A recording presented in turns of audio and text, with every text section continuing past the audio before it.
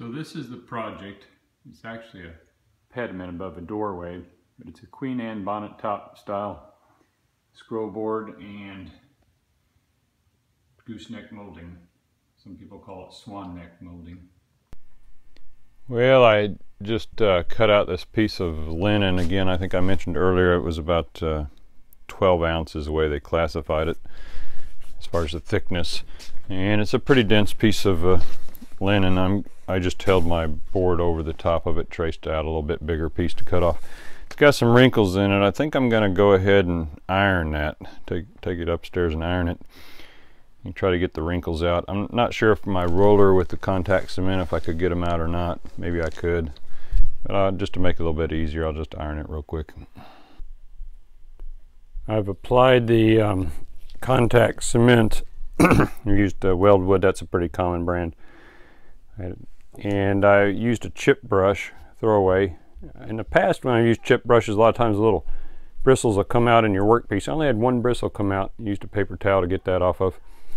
I applied it on the linen first, and then I came to the piece of maple board, which I believe is about 1/8 inch thick, I'm thinking. It took a lot longer to apply it to the piece of linen, of course, so I did that first. There's about a 15 to 20 minute drying time. This is one of the times you want to read the instructions on the contact cement. It says till it feels tacky or till it's glossy. Well, it looked glossy when it first came out, so I'm not sure what they mean by that, but the tacky part I understand. So I'm going to let it dry for a little bit longer and then stick the two pieces together and use a roller. I did take it up and iron it. As you can still see, there's some wrinkles and things on there. I cut a little big because I really didn't want to run over all the edges, get onto all my plastic and have it stick to that too. Although on this piece up here on the maple, I did kind of go a little bit over the edge here, but that was a little easier to control than on the linen. So I did the linen first, then I applied this. Supposed to wait 15-20 minutes till it gets tacky, then stick the two pieces together. It's longer than an hour. I think they said something you could reactivate it by putting more on it in the future or something like that, but don't plan on that happening. So now I've applied the piece of linen to the thin piece of maple underneath it, and I used rollers. I started out with my small one and just kind of got it flat. It doesn't seem to have any wrinkles. Seemed to work out pretty easy. I grabbed it from each end and held it like a U, and then kind of dropped the middle down and then dropped the sides on. Didn't quite get it square. You can see I went a little short here when it's actually cut a little long, so it's probably long. Yeah, it's long down here, the other end. And just rolled it out, and it seemed to be pretty smooth so far. So I'm probably going to put some piece of substrate, maybe turn it over and put on this side on the plastic, because it seems like it soaked through a little bit here on the linen. And then probably put some weights on the other top. Sorry about the voice, got a little cold. So after a little pause in action, I'm back in progress. Now this piece here has been glued on ahead of time. I haven't screwed it through the back yet. It caused some problems. The miter, of course, was off. I had to kind of compound the miter. I had to not only angle it past 45 degrees, but I had to slant the saw blade too, to get it to match up, and I had to take off some of the back of it on the sanding machine right here. So basically I made it a little bit more narrow here because this piece had stopped short when I reapplied it through the pre-drilled holes. It was a little short of the miter here, the backing piece, so I made this more narrow by taking off some of the back, compounded the angle, and it's a pretty decent fit on the corner there. The other side's easier. I'm working on that right now. I didn't even have to compound it. It kind of met right at the edge there and lined up pretty good.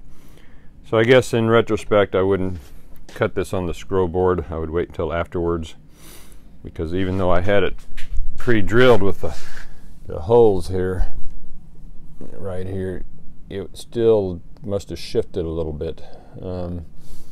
The other thing I noticed is, now that I've already applied this, which I did apply some glue to, I figured that this vertical piece that's going to be running this way, you're supposed to plane from front to back to bring it down even with the curve here. And now that I've already applied this and glued this, there's no way I'm going to be able to run a hand plane along this unless it's unattached, which I'm considering. Attach it to the back and then just take it off and plane it down and refit it, or rasp it, sand it, rasp it. It's pretty close already. I cut it on the table saw, and this is almost straight 45-degree angle, even though it seems like it should curve. It's pretty darn close to 45-degree angle, so it's pretty close to the line right now. There's not much material, but yeah, in retrospect, I think next time I would have done what most people do, which is hold this up to the piece, draw a line, and go over and miter saw it afterwards and then attach it. Because even though I'd pre-drilled it, something shifted. Now this side again did pretty darn good. It's right on there. There's no gap in there, but the other side took a little finagling, which is always possible in woodworking. And the reason I put this piece on early is my case is, this is only about 8 inches from here, and you subtract out this board, and this board is going to be even less, probably 3/4, an inch and a half, so it's probably going to be about 6.5 inches gap in here, which is kind of hard to fit a drill driver in, even with the right angle drill, and get any force behind it. So that's part of the reason I put this on early. But anyway, it's shaping up. These pieces over here are all dried and about ready to go on. The appliques, and the pine cone. The piece here, this is the flexible piece. I've already held it up there around the bend, and I don't think I'm going to need to wet it at all to bend it. It seems like it's pretty pliable. I got again a piece of linen that contact cemented on that. I'm going to cut it down to size, but I've held it up there, and I think I'll be able to nail that right on there without wetting it. So I'm getting ready to apply this piece to the edge, and again I am doing a glue groove here. I wonder if they have a better name than a glue groove, but just taking a little gouge here, and it's a little U gouge, I believe. I don't know if you can see the end of that, and making some grooves so the glue doesn't, when it's vertical like this, it doesn't drip past that edge to catch it. My other piece that I applied, I actually used cyanoacrylate on the end here and on this end, and I put Titebond in between here. I just wanted cyanoacrylate to hold it temporarily for me. Even sprayed a little activator on the edge, so I didn't have to hold it with my hands and try to clamp it real long, since there's no clamping action. I did apply a clamp on the outside between these two surfaces after the cyanoacrylate had already set up and held it in place. I just didn't want to move the miter past the end or let it slide up or down or open up. So that worked out, and I'm also gonna drill some holes. It's already pre-drilled on the other piece. And I took just a little block here to prop it up so I can run the gouge along there, and just kind of, again, it doesn't have to be exactly straight or anything like that. And the other thing I wanted to note while I'm here, and just notice this piece, this is microfiber cloth. It's great for getting the dust off. I was sanding with 400 grit between my polyurethane top coats, and I used to use tack cloths like a lot of people, but kind of made sense that whatever oily substance you're putting on there with a tack cloth is going to be in the middle of your stain. This stuff really picks up dust great. You can put it back in your washing machine afterwards and clean it up and reuse it, but it's really got a surface that'll pick up all kinds of dust really well. So I just use that to get the sanding off. It's dry, which is nice. You don't need to wet it or anything. I mean, you could wet it, I suppose, but it's a great dusting. I got a stack of these one time at a woodworking show, I think, in a plastic, but you can get it in a plastic container, but you can get it anywhere. You know, just make sure it's microfiber. It's really got a clingy type of substance to it. So just a note about case assembly here. What I did was I clamped to my glue blocks first here, then I brought a clamp from the front, put a little padding on there since I've already got stained with some paper towels.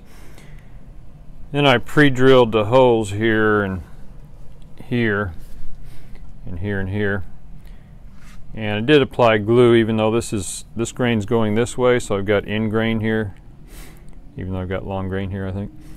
So I did apply some glue that, again, I'm not counting on that to hold anything since it's going in end grain, but I did put some extra screws from before down here And so what I did is after I drilled these back ones in, I popped it off, leaned it back on its back, and ran these pocket hole screws through here. Even actually a little asymmetric because I had one at, let me see if I can get that angle on that. Yeah, I had one at the top here and two at the bottom on this side. I only had two at the bottom on the other side.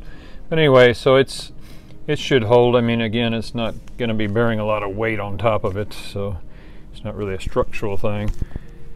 I have not yet applied it to the front of the case. Again, I need to take a little bit more off of here, and I might just do that with a plane before I apply it to the front. Or I could just rasp it down. It's really pretty darn close right here. It's almost right on it here on where I cut it on the table saw. I guess I cut a little close. I got a little edge up here. So I can't, normally would take a hand plane and run it this direction away from, but since I already applied the crown molding, that's blocking that. Again, you might want to wait and build your case first and put your crown molding later. But I'll work with it again. Well, if you're not comfortable with hand planing that, and in my case this piece of molding was blocking me, that belt sander did quick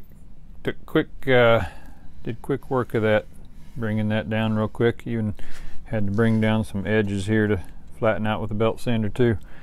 I'd used rasp too a little bit, but they didn't do the job as well as they could do it. It'd just take longer. Belt sander brought it right down. It's very smooth here. Now time to clean up. For the appliques, I'm pre-drilling a hole for a little tiny nail. And my smallest drill bit was too big for that nail, so I took, and when I first loaded the nail in with the head on it, it kind of angled out from the chuck, so I ground the head off on the grinder and then put the nail shaft in there, and I'm going to use that for my drill bit.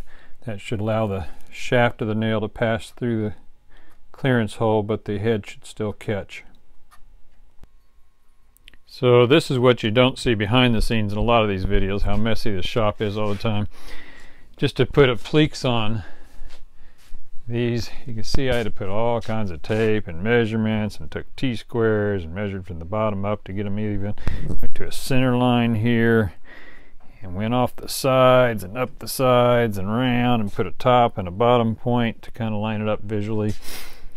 And then I sanded with sandpaper, took this low grit sandpaper and sanded off a spot of the finish underneath, and I pre-drilled with the drill press for some nails here, and then I used CA glue for these two and these. I got two holes here. Luckily these appliques have a lot of little holes that you can put nails in. I just put two in, one on each side here. I didn't do all the little holes, but a lot of them are made almost. This one didn't really have much, so I had to kind of sneak it in, spot hidden here. This was already had some holes made. It looked like they were lined up for nails already. That's where the drill press chuck caught it right there on that little edge, but I'll do touch up stain for that. So anyway, they're nailed down and they're glued on, and from here it should be heading to the hood, the bonnet hood next. This piece for the hood I pushed down really hard and had my wife come down and help me scribe the line off the underside here, right under this part, while I was holding it down in place. It bent pretty easy. Then to cut it, what I've already done one piece. This is the second one. Is I took double stick tape and a piece of wood there as a backer and used the bandsaw. I noticed that when I was cross cutting it, I got a little bit of chip out. I guess it's gone now because I removed it, but I got a little chip out on the miter saw. This is so thin, even with a little backer board I got a little chip out, so I'm using the bandsaw to cut on the line that was scribed there. And I'm not sure if there, I'm kind of just winging, making this up, and I'm not sure if there's another way to do this. If I guess you could cut it proud and then maybe sand it down if you haven't already stained this piece like me, but you're going to run into a little problem in the corner here. You won't be able to sand that down. You might have to use a chisel or something, or Japanese saw or something like that to get through there. So if you don't have the extra hand, but I couldn't figure out a way how to clamp this and hold it in place to be measured. I took and sprayed a little bit of water, not a lot, on the middle section of the thin board here, and put some weights on it overnight to see if it might add a little bend to it, make it a little easier to nail. I pre-drilled the holes here, but I'm still a little bit concerned about splitting out the wood on this thin, especially this last section here with the nails. So I'm going to do a little experimentation with grinding the nail down flat so it doesn't serve as a wedge to split the wood fibers, and may even pre-drill the substrate underneath, not just the clearance hole here. But I'm going to do a few sample pieces first. So what I'm doing here is I'm grinding off the sharp end of the nail so it doesn't serve as a wedge and split the wood. So I'm just taking it and running along the side with the locking pliers here.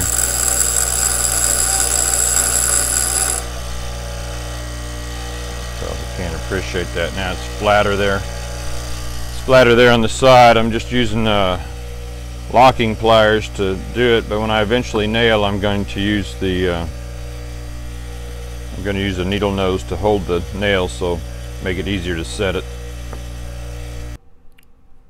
This is the nails I got at just a big box store. You can buy reproduction forged nails, whatever. They look a little bent. They're kind of similar to this, the black bodies. But you know, they're kind of expensive, so I just got this over the counter. Only the heads are going to be shown anyway. So this is one that I've ground down. They started out about 5/8. If I had bought smaller ones, that'd be great too, but grinding them down is helping. So ground a bunch down. What I'm going to use to glue the hood board here with is a product PC7. It's a two-part epoxy, and you mix it together, you get a gray epoxy. And you can get this at the big box stores too. Actually, I just noticed the date, 7/15. I think I have another set of this that's newer, but it's got about a 60-minute working time, so that's great. I mean, the two glues I find with the longest working time would be the hide glue. It's kind of a liquid hide. Let's see if I've got some of that up here to show you. Yeah, this liquid hide here, again, that's a bit older on that glue, but I'm not going to use it. Usually just keep glue about 1 year. So this liquid hide glue also has a pretty long setup. I one time on the front of my fireplace, I did a bent lamination, kind of undulating, with about 4 pieces of 1/4 sawn 1/4 inch oak, and I used a big paintbrush to put the hide glue between that, and that gave me close to an hour working time before it dried. I haven't read the specs on that. I have read the specs on this PC7, and it's 60-minute working time, which I'm going to need because I'm going to coat the I'm going to coat all the sides here that's going to glue to, and then nail it down, so I'm sure I'm going to need that. So it's about time to glue up. I'm going to cover these sides, the gooseneck molding, with some cardboard in case I accidentally hit it with a hammer. I'm also going to tape it in case I get a little epoxy on it, put a little piece of tape underneath it, and then cover it up on the, just in case I miss when I'm nailing. If you're like me, most weekend woodworkers, they don't do a lot of nailing. We tend to use screws. They hold a lot better. This is the one project, unfortunately, where the screw head would be a problem. Can't really countersink it in a material this thin and hide it so it would be sticking out. So the flat nail head's probably going to be the better way to go. Plus, that's just kind of the tradition. So the main piece I'm worried about is this end piece right here, splitting this out, and I'm going to pre-drill that down below there too as I go. Now I'll have to put the epoxy first and pre-drill as I go, because as the board bends, it's going to change the length. Okay, so the epoxy's drying. I just nailed this side on. I found out that to start the nails, the pliers did help. I didn't need to start all of them. Certainly where there was plenty of clearance I could hold with my hand, but on this side, a few of these I had to use it, and up toward the top and the corner especially. The nailing went okay with, I just used a regular hammer, but there was just one or two spot. There was one spot up here in the corner that I had to use a smaller nail to get in that little edge there.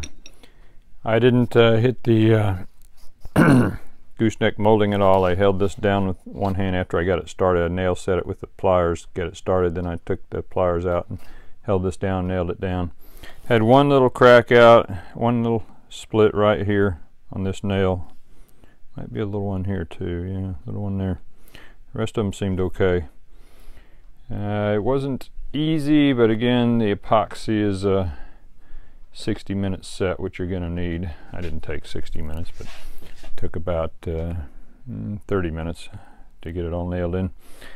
On the top edge, I ended up adding a lot more holes. There's a bunch of nails across here to try to bring it down on there. See a little bit of the epoxy squeeze out right there to get it down tight. I didn't have any splits. I did use the blunt nails for the top edge. That's a little bit out of focus, but for the, just for this top edge, I used these, so I didn't split this board here. But all the other pieces I used regular, just sharp nails. Again, these are number 10 by 5/8 nails. And again, just sharp ones that worked fine all along here.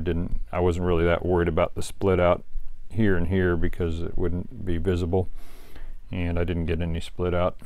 The top edge, yeah, I didn't risk it. It pulled down after I got the first few, like these 2 rows, maybe these 2, maybe right in this area. Then it just sucked down. The rest of it was fine. Starting out, the first 3 were a little tough, trying to hold it with one hand and set it and nail it and keep it in place. So there's a little gap over here, but it's not going to be visible. That's why I would definitely make this gooseneck higher. You know, I think it was a 1/4 inch up, if not more, than the 1/8 plus the 1/8 board, plus you've got a little bit of the fabric underneath there. So we'll see. This PC7 epoxy looks like this when you mix it up. It's got 2 parts to it. Used a screwdriver.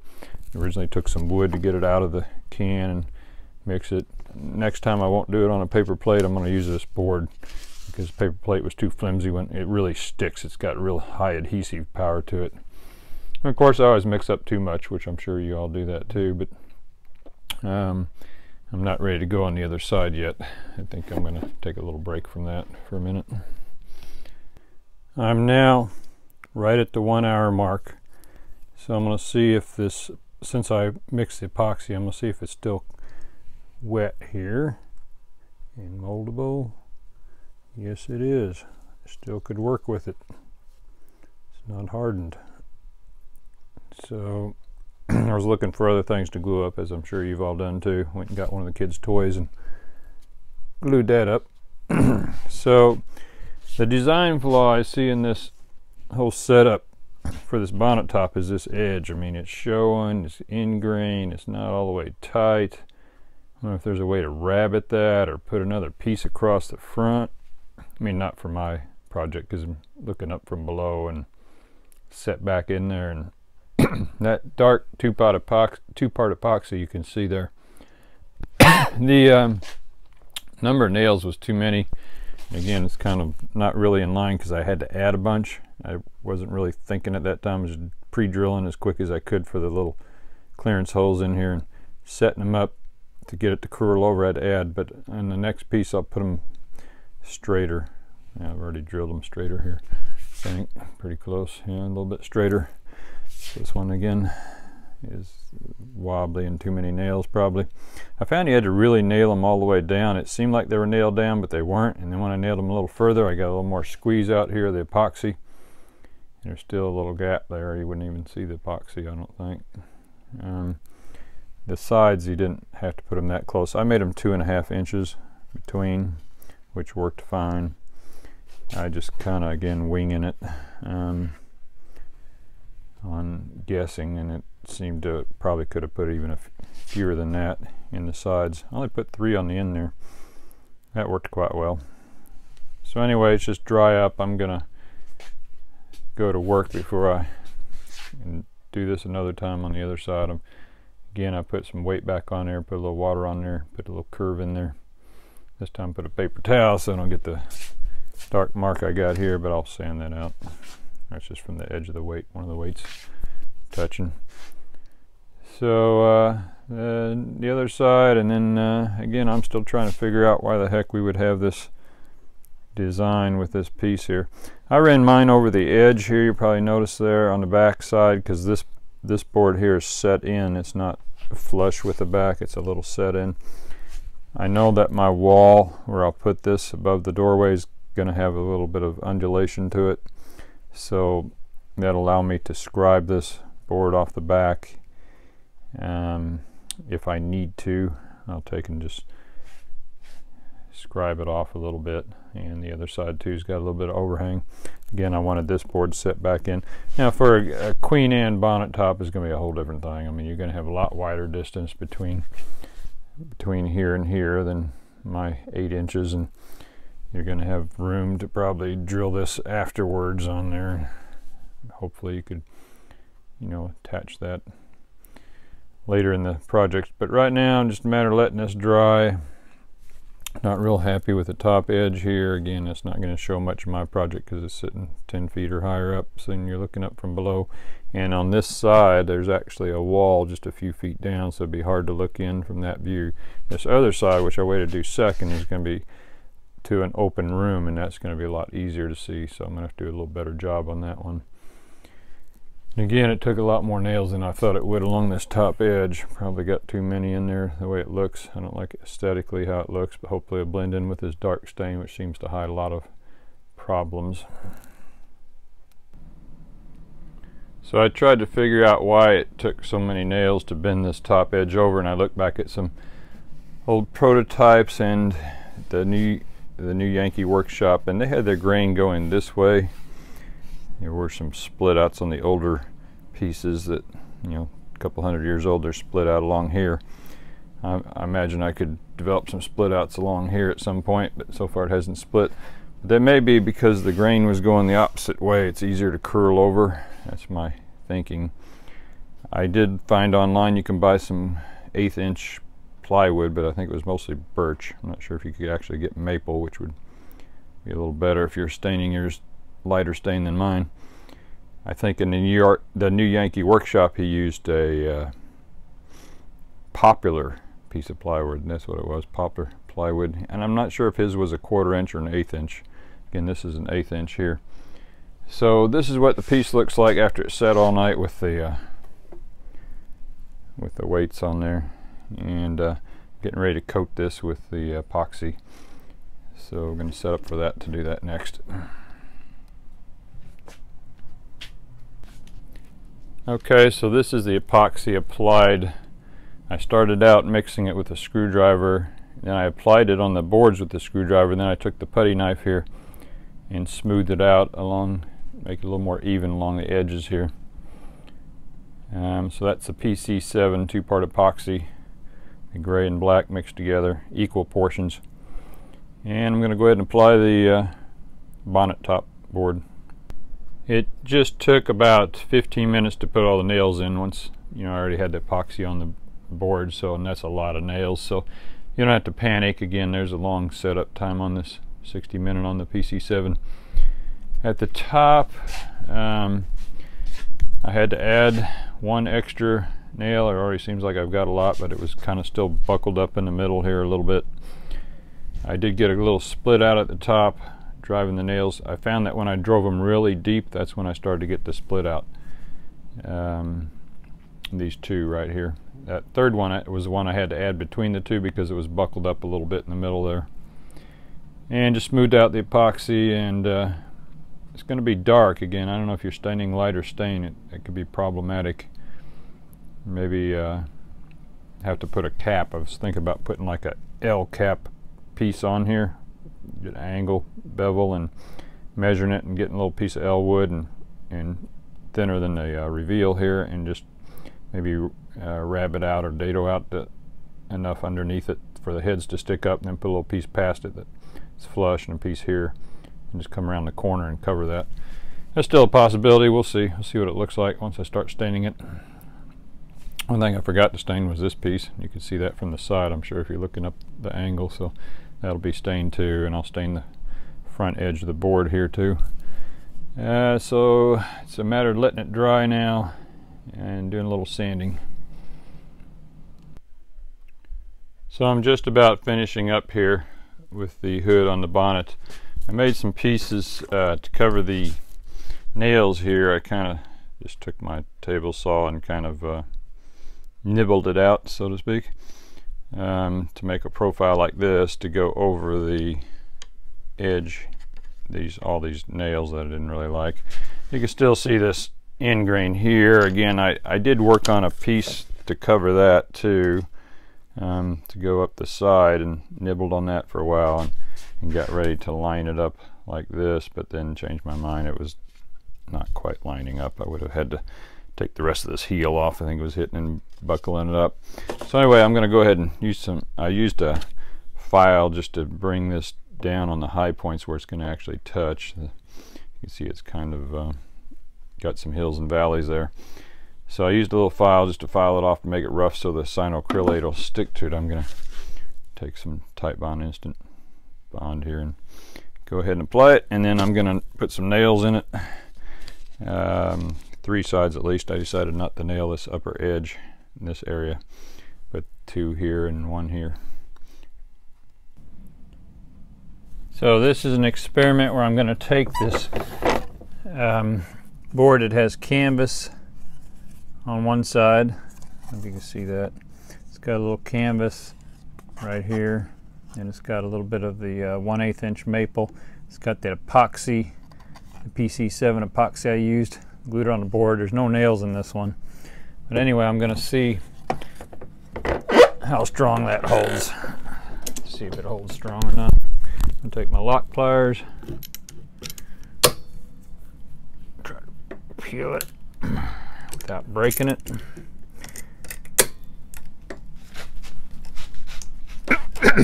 Can't pull it off there. I'm trying. Nope, not coming off there. This is about 2 weeks dry, actually. Took the wood off. That's a good sign. I split the wood right down. It didn't split the glue line. Actually split the piece of wood right here. Tore that wood right off of there. So to me, that tells me that's a very good seal. It would not pull away between the canvas and the PC7. It actually ripped the board out, so that means the glue line's intact. Good sign. It means it'll hold up.